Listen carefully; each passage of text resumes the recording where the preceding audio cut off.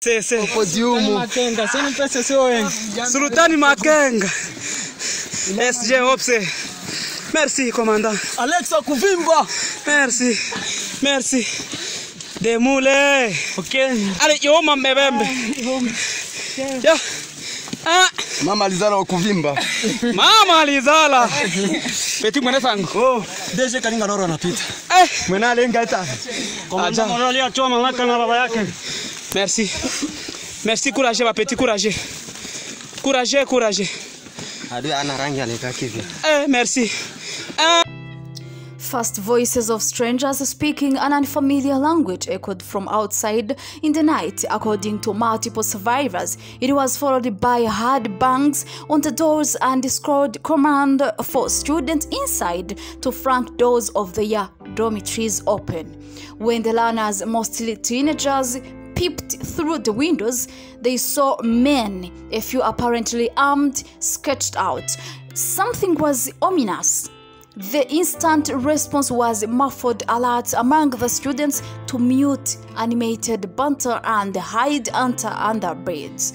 There was a short tense suspense followed by an abrupt shattering of the glasses on the windows. A suspected explosive was lobbed inside but didn't immediately blast off. Godwin Mumbele, 18-year-old student, the incident happened after we had returned to our dormitories after evening preps. The rebels came and knocked the door and our school head boy asked them to identify themselves. They told us that they were our matron, but we remembered that we have a patron for the boys' dormitory. We became suspicious. Our colleague peeped outside and saw someone with a gun. Our head prefect immediately told us to keep quiet. I remember seeing 6 attackers entering our dormitory. They had casual civilian attire and carried knives and machetes, while one of them wore a uniform like that of the army and had a gun. After successfully hiding from them inside the dormitory, I had to smear my face with blood from my colleagues. When they returned to check on us, they thought I was dead, and that is how I survived. Julius Isingoma, 20 years old, senior 1 student. The attackers tried hard to break the door of our dormitory such that they could enter, and when they succeeded, they immediately started cutting students with pangas and stabbing others with sharp knives.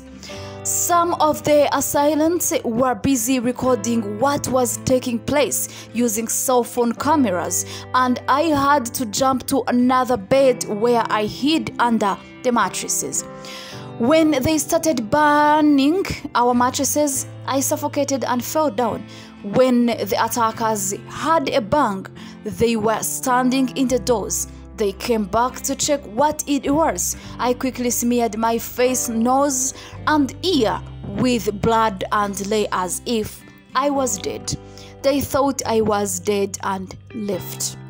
After about 10 minutes, I heard voices of 3 boys who had escaped, and I called them and we ran away together. Shortly afterwards, I had an explosion in the dormitory.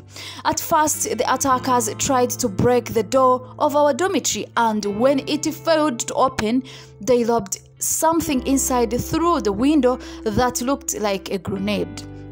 Now I want to join the army that after studies so that I can hunt down rebels because my colleague students were brutally killed. How the baby saved her life.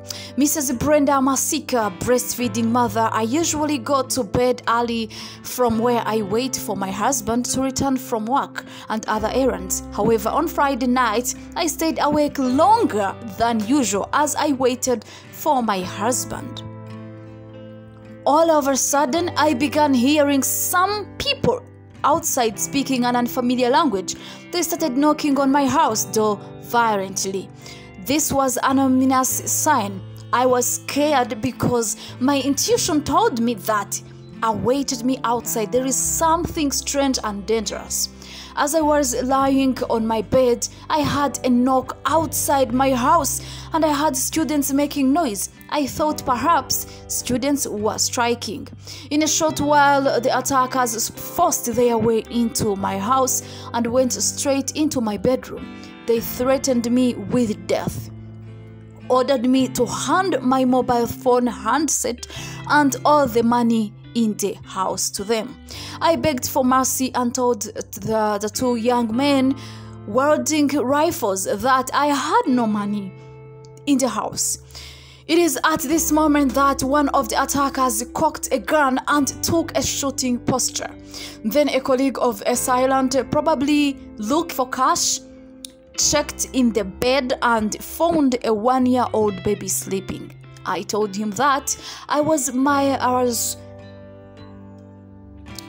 told them that it was my breastfeeding baby. He shook his head and said that I had survived since he cannot kill a mother. One of them said that they were from a Democratic Republic of Congo and do not kill breastfeeding mothers. Your God has saved you today, he said. They then ordered me to vacate the house with my other children before they set it ablaze. Thank you so much for watching.